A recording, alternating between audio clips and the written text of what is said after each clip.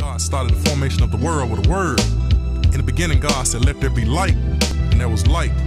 God also said that as his children, if we got faith the size of a mustard seed, we can speak to mountains in our life and cause these mountains to move. Oh, Jesus is a rock in a weary land, a weary land, a weary land. My Jesus is a rock in a weary land. He's my shelter in a time of storm.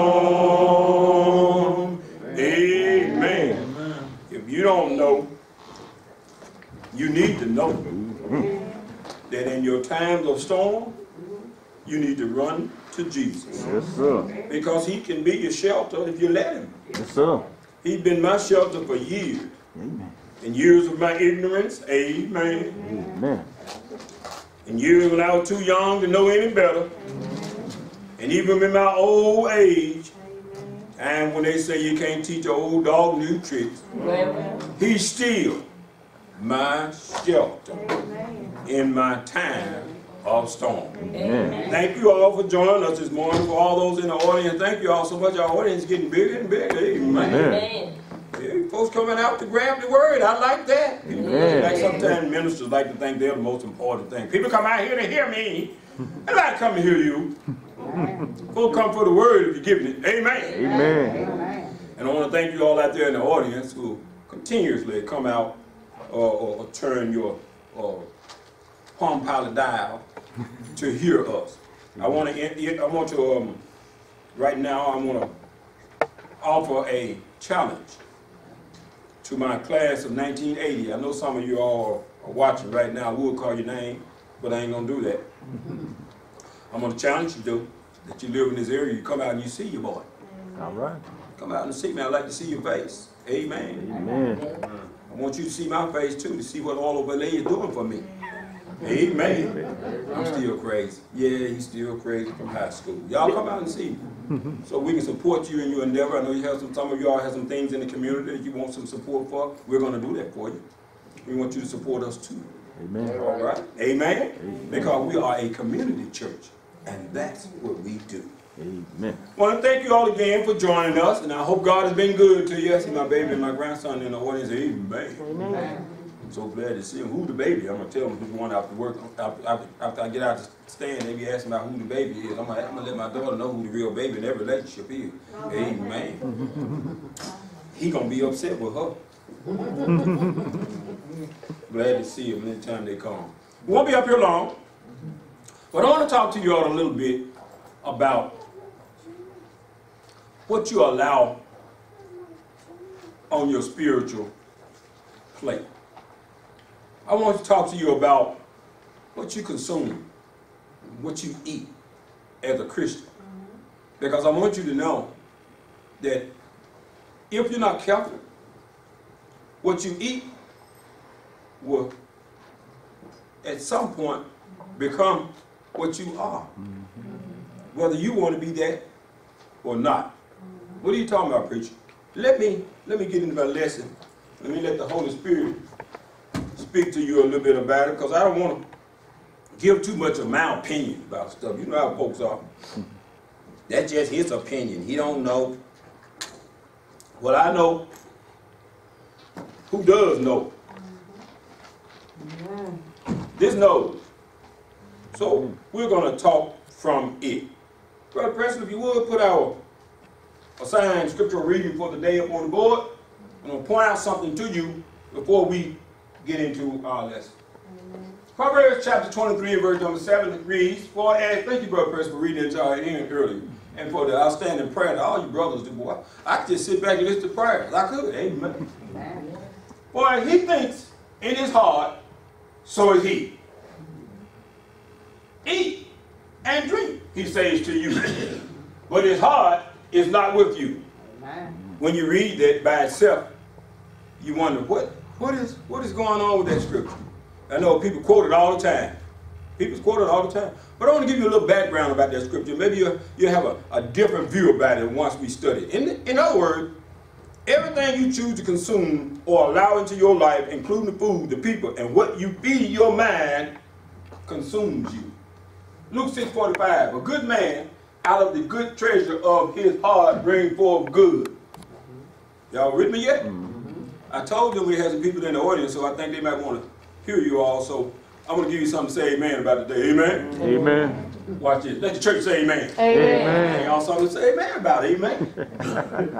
And an evil man out of the evil treasure of his heart brings forth evil. For out of the abundance of the heart his mouth speaks. When you hear people talk bad to you, they got a lot of talking bad in them. They got an abundance of it. It's only when they got an abundance of it that it covers spills. Amen. When the last time you had so much love for folks, it just came out? Amen. Amen. How about out of the abundance of their heart, the mouth speaks good?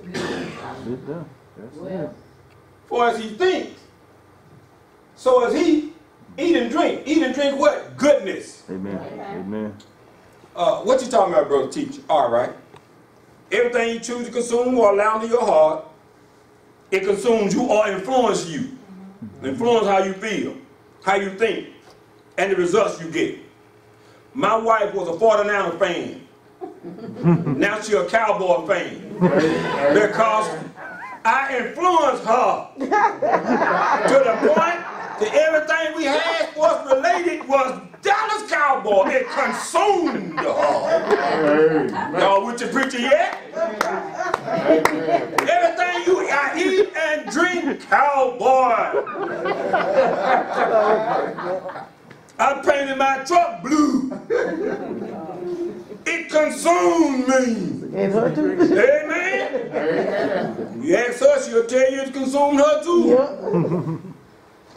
Who you hang out with, what you listen to, is going to shape you. yes, sir. Yes, sir. Not will shape you, it's going to shape you. You're not a cusser. Go hang out in a place where people cuss all the time. You'll come home using cuss words and won't even know it. Amen. Where that come from? Are you hanging out with cussers? Well, you become a Remember the text on the account of Jesus entered the temple in the courts in Mark 11:15. When he entered, he was angry. That's right. He drove out the money changers with a whip because they were dishonoring God's house through their financial dealings. They were taking advantage of the poor. Yeah. We need this type of zeal too. We need this zeal to drive out stuff that's not popular in our lives. We said in our Sunday school this morning, it's hard sometimes to fight habit. Because habit become welcoming thing to us. It's easier for us to go and do it than to just, right? Let me quote something somebody famous said. I think it was Denzel Washington. In order to get somewhere you've never been, you got to do something you've never done. Amen. We can't keep doing the same thing and expect to get somewhere in life. Amen. If we can keep consuming the same type of foods, we're going to get the same type of bowel movement. That's true, man. Did you hear your preacher? That's true. That's right. We're on a diet of fast food all the time and wondering why, what? When I go in the bathroom, it just smells so funny. Yeah, your preacher done got way crazy up here this morning trying to make a point. Amen. If you don't eat greens, some home-cooked meals, the end results gonna look the same. Amen. Y'all with your preacher? Oh yeah. What you consume, you become. How many times? Don't raise your hand. Don't raise your hand. How many times you gone to a place, you seen people at a fast food restaurant, you go, ooh, they look like what they sell. They got the body of a corn dog. Nobody's done that. Look at you laughing. That preacher there is so crazy. I know y'all do it. Talking about y'all. Oh, I've done it. I've repented of it. But I've done it. Any preacher out there say they ain't. I don't know what he's telling you. But it ain't the full truth. If you want to change, become a better version of yourself, become healthier or more successful, you have to change your behavior Amen. Yes, sir. and your consumption. Yes, sir. Amen. Spiritual life, emotional life, is just like physical life. If I physically put food in my body that's not healthy for me, my body is going to continue to look unhealthy. Spiritually, if you continue to put stuff in you that's unhealthy, spiritually you're going to be unhealthy. Emotionally, if you continue to put things that are unhealthy for you in your emotional brain sack, you're going to be emotionally unhealthy. Remember what the Bible says. A man is literally what he thinks. Proverbs 23:7. But, like I said, let's explore this verse a little bit. If you take the phrase, as a man think, on his own, by itself, it could have a few meanings. But to understand it completely, I want to look at verse number 6 and 7 of Proverbs 23 together. Proverbs 23 focuses on giving advice, or life advice, on how to handle yourself in various situations. I don't know about you, but I need to know how to handle myself in various situations. I'm going to share a tidbit of this with you all in the audience. Anybody in the audience want to ask me a little bit more about it later, you can do it. I needed to know how to control myself yesterday when my dog bit a handler. Because if I didn't know how to handle myself, I'd probably have to call Brother Preston and tell him he would have to stand in for me today. But knowing how to handle yourself, even in Rome, is what Christians must learn to do. Amen. All right? It says, verse number 6 and 7, 6 says, do not eat the bread of a miser. M-I-S-E-R. First of all, if I'm studying, I need to know what a miser is. Amen. All right? So I looked up the word miser. It says, a miser is defined as a penny pincher. A downright greedy person.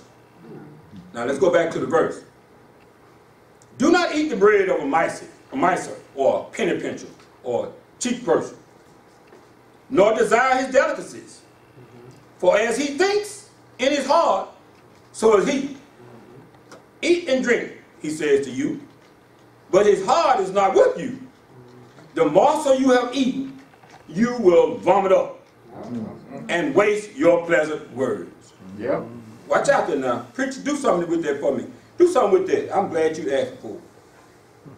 When this verse was written, it was culturally a good idea for when people visited you, you fed them. Mississippi know about that. Y'all still up doing that now. Folk cannot visit you and say, I'm not hungry. No, I just stopped through here to see you. Man, hold on now. You got to eat something with me. Hello. Culturally, that was expected of people when they knew they had folk coming in, right? Now, think about what a miser would be thinking about if you come to visit them. And they got to fix you something to eat. They penny pinchers, right? I can see you now sitting at the table. This bread don't taste right. He ain't put all the salt he need to put in that bread. You're a penny pincher. So what do you think a penny pincher is thinking when you come to visit with him? A miser would be begrudging a host who would be hospitable only because it was cultural expectation. I'm going to let you eat. But that's because other folks know you visiting me. Now, but I ain't trying to feed you all this. You know what we going to eat? I got some leftovers. You don't eat chicken. Who don't eat chicken? Well, I got some beans left over. You gonna get some beans and cornbread. Used to be when folk came to visit you, you bring out the finest thing. Woo! I've been waiting to see when I was gonna cook this roast. Y'all coming when now? Amen. Roasted potatoes and carrots and all that good stuff. Amen. But if you're a penny pincher, you're going to get potatoes and carrots. And he's going to be wondering why you still here. Ain't no more food for you. So you see why he said, don't eat that food. Amen. Because he said one thing, but he begrudging the fact that you're here. The only reason he letting you eat, because other folk know you're over here and it's customary. Uh-oh. The verse later say, if you do eat the mighty of food, you're bumming it up. That don't mean that you would actually bum up the food. It means that the food or the conversation will not satisfy you. Amen. Because it wasn't shared genuinely. If somebody is a penny pitcher when they come to your house with their food, what you think the conversation gonna be like? Right. They're gonna guard it.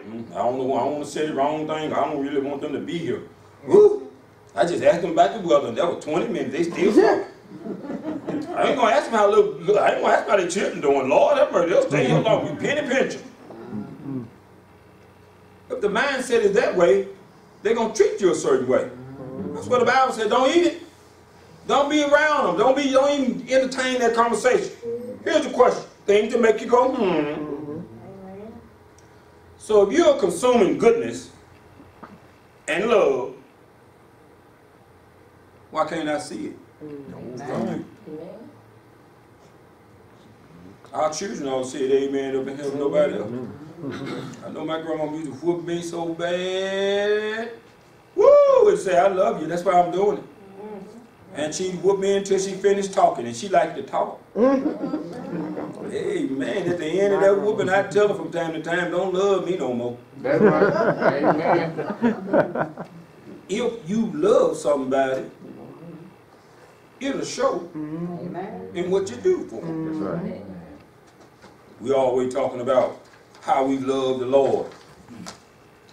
And we ain't going to get out of our normal life routine for him not one time. Sister Brother, but I called and talking about, look, I have a little situation out here, I need your help, and your favorite show just came on.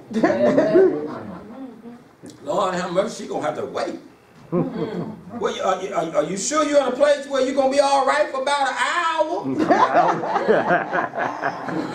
An hour? I'm out here on this hour and it's dark. Yeah, but did you pull all the way off the road? I'm coming. I just can't come right now. That's right. Huh? We love our folks enough to put them on pause. Things that make you go. See, you don't love me with the type of love that I need you to love me if my being in trouble don't interfere with your comfort. Amen. Amen. Good teaching. If my being in trouble don't interfere with your comfort and you coming to take care of what trouble I have, you don't love me. Not like you should. Amen. Not like you say. Not like a Christian's supposed to. Amen. Let me show you something and read your story and the lesson be yours. This story entitled, The Bishop's Gift. Once a church had fallen on hard times. Only 5 members were left, sort of like what we were. The pastor and 4 others. All of them were over 60 years old. In the area where their church was, a retired bishop lived. It occurred to the pastor to ask the bishop if he could offer any advice that would save the church. The pastor and the bishop spoke for a long time.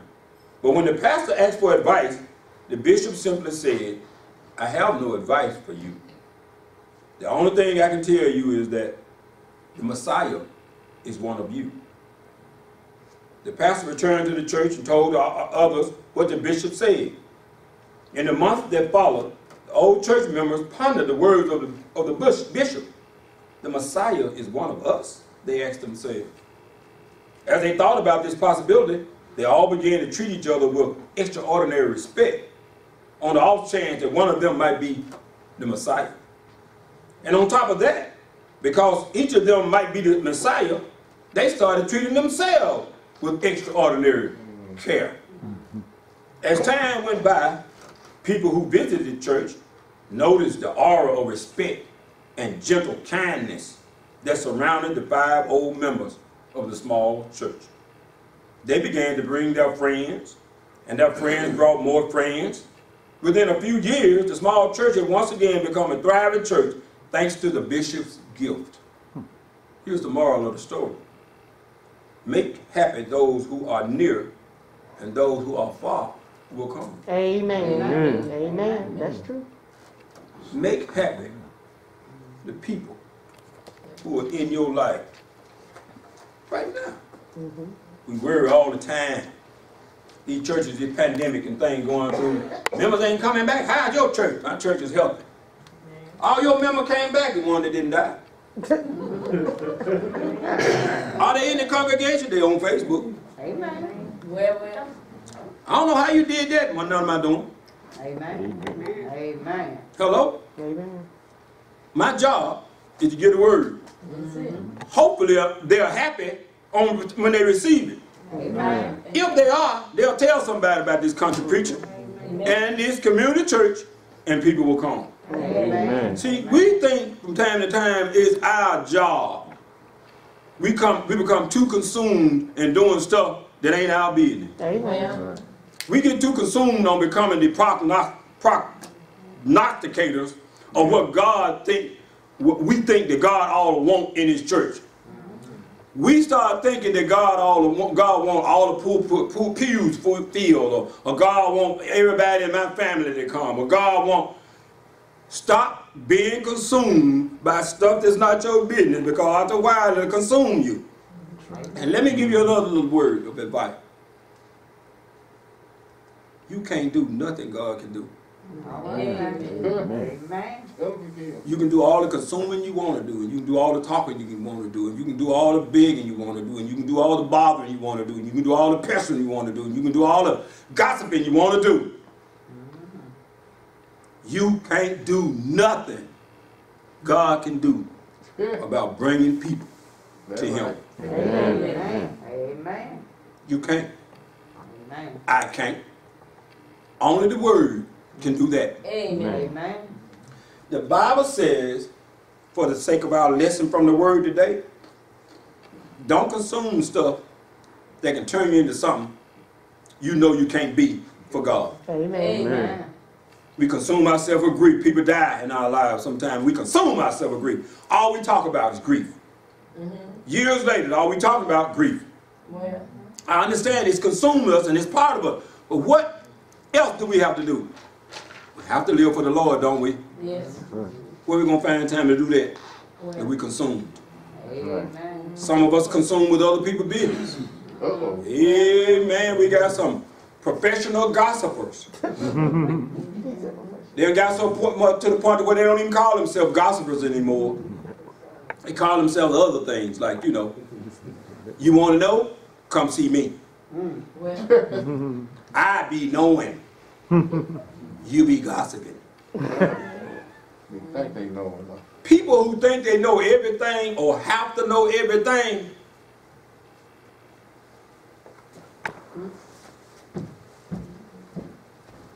what's in his heart? Well. Amen. What's in the heart of a person who knows it? What's in the heart of a person who take your personal business to somebody that you don't even know? Well. So, out of the abundance of that, just listen to people. Now, you're gonna be able to pick these people out. You ain't gonna have to say nothing. You ain't gonna have to do nothing. Because why? Bible says, out of the abundance of their heart, a whole lot of whatever's in there. Now, don't leave out here telling nobody, I watched that line.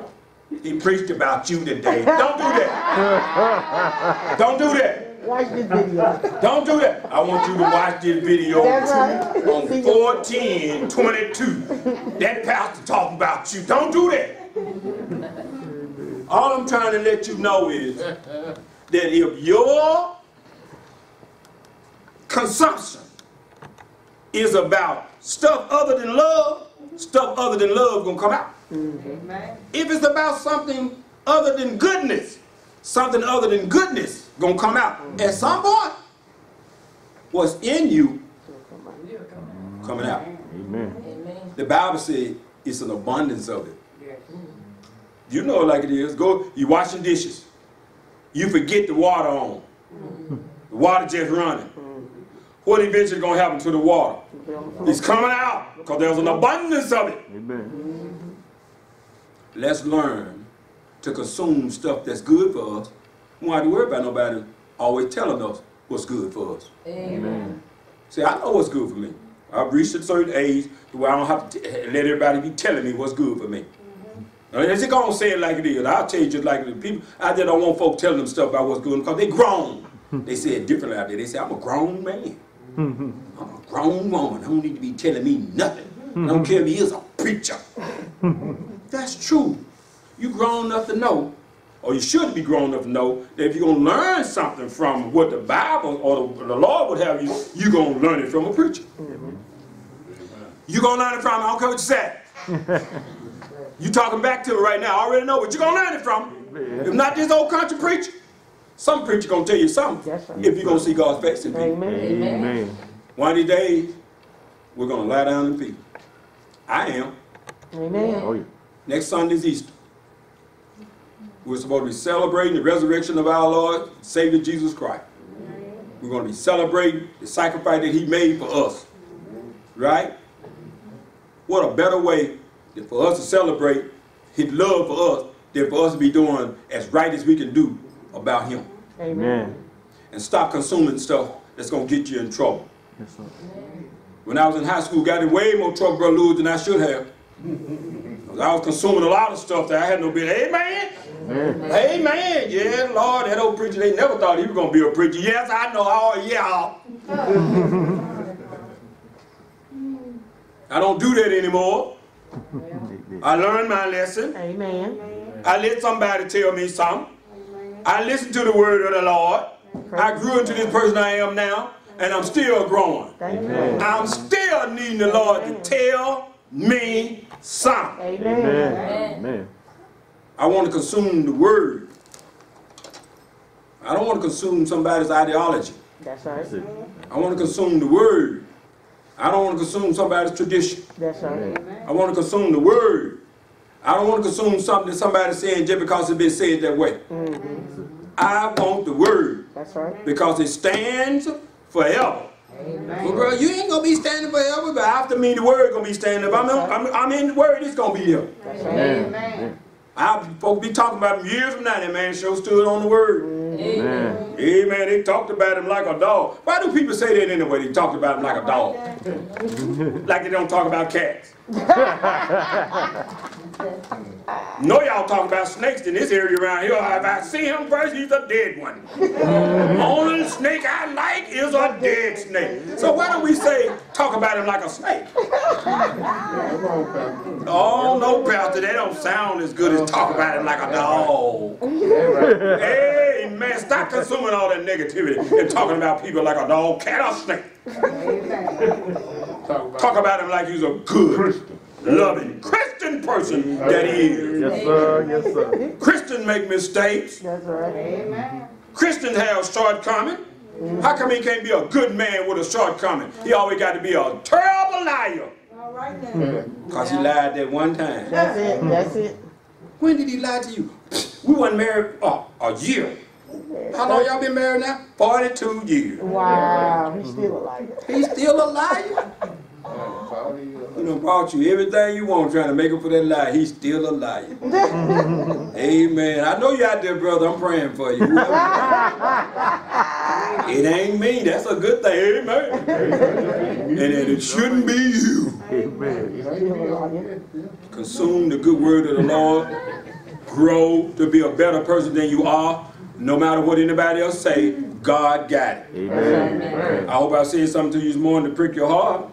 And then in our series of things that make you go, ends today. Next Sunday, on Easter Sunday, we start our series of, there's a story in the Bible about that. Amen. And we're going to talk next Sunday about the little old lady who Jesus watched from across the room do more than anybody else in the room do. We're going to talk about her next Sunday. I hope I said something today to prick your heart, and I hope you join us again next Sunday at 11 o'clock as we get together again, ponder on the word of the Lord, and try to find out what it is that he would want me to do to live a better life tomorrow than I did today. But until then, be good to yourself and be good to each other. Join us again next Sunday.